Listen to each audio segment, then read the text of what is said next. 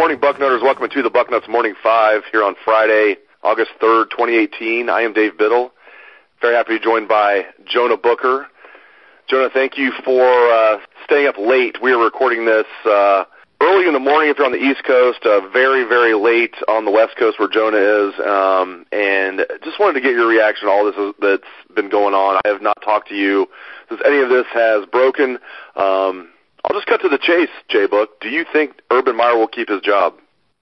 I have to tell you, yesterday when everything broke and McMurphy, who originally, jumped on the story, he whipped everyone up in a frenzy and said that he knew that Urban had lied.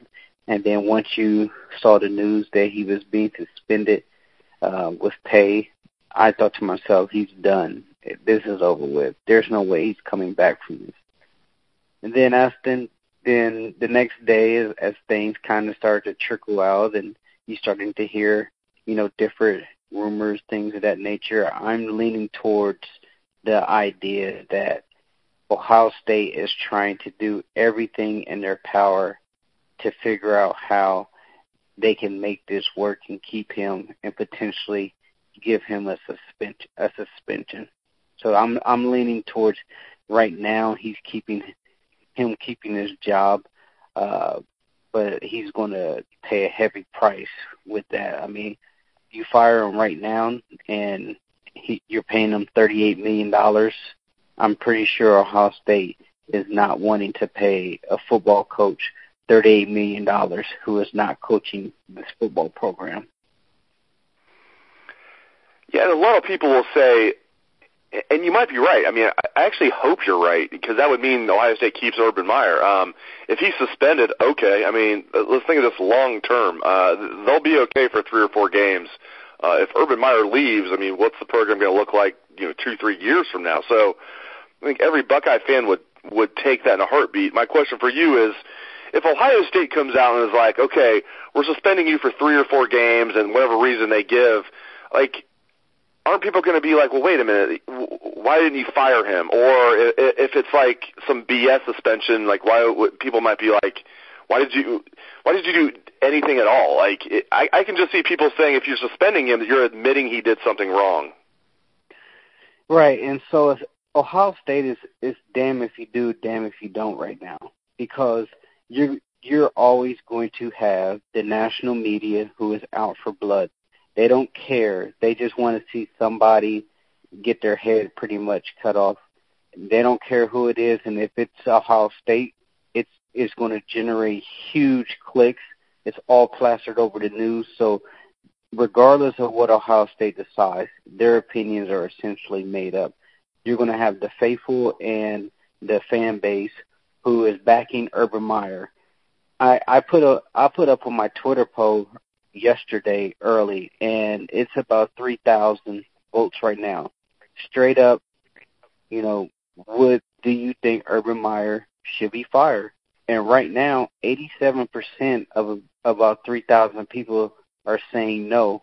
So that kind of gives you an idea, perspective. And obviously, I'm being followed by, a bunch of Ohio State fans. And I was going to say no bias there at all from anybody who's following you. There's no Buckeye fans following you or anything. No, but it still is relevant though. I mean, we can joke about it, but even I've heard a lot of neutral fans. Even if you hate Ohio State and you hate Urban Meyer, you want him out.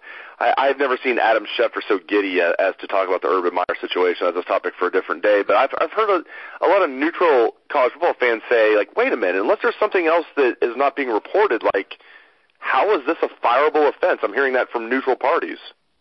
Yeah, and I totally agree. I don't think he should be fired over this. Now, you can make an argument that Urban should have had better oversight over his program. You can make an argument that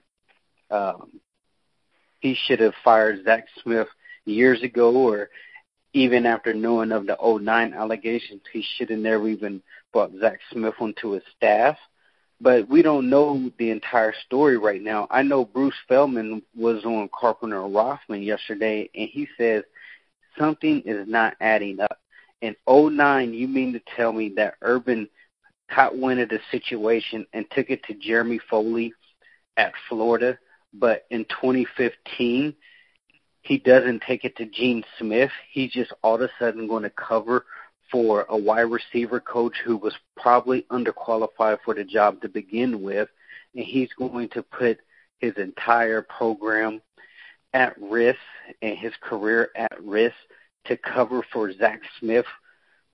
And Bruce, he made a good point. Like, if he took it to his higher authority in 2009, why wouldn't he have done it in 2015? That's the question that is out there. It's already Friday here in the Eastern Time Zone. Like I said, it's almost Friday where you're at in the Phoenix, Arizona area.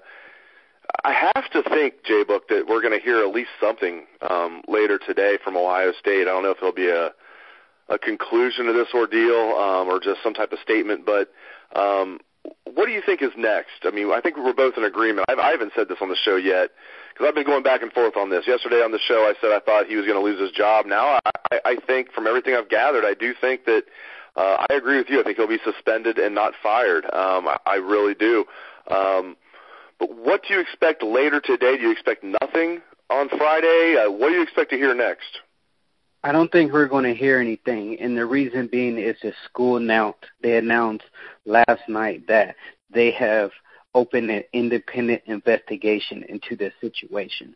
So that tells me what Ohio State is doing is they're going through, and if they decide to keep Urban Meyer, they know it's going to be, people regardless have their minds made up. It's going to be a tremendous backlash from the Me Too movement, as well as media who's out for blood, and the rivals who are out there want to see Ohio State fall. So there's going to be a huge win.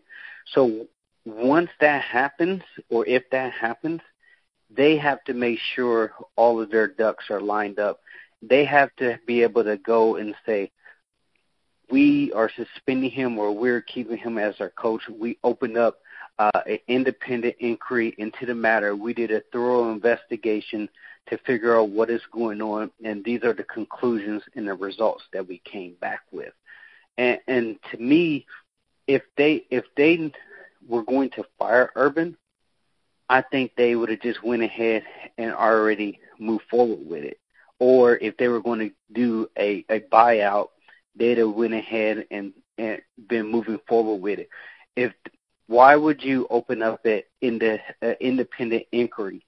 And the other thing that our own Steve Hellwagon made a great point that I thought was very interesting yesterday on the Carpenter Rockman show is the school essentially allowed Urban to put his own name on the statement that was released to the public. And they also put him on paid administrative leave. When you look at what happened at Louisville with Rick Pitino and their AD, that was unpaid administrative leave, and the letter didn't come from Michael Drake or Gene Smith. Something with this type of magnitude, you would think that the president would have his name on it, or at minimum, the Ohio State Athletic Department having their name on it. But essentially it came out as like a collaboration with Urban having his input on the message that was being sent out to the public. Great insights from Jonah Booker. Thank you very much, J-Book, and thanks to all the listeners out there for tuning in to the show. I appreciate it. Hope you have a great day and a great weekend. Let's hear the Buckeye Swag, best damn band in the land.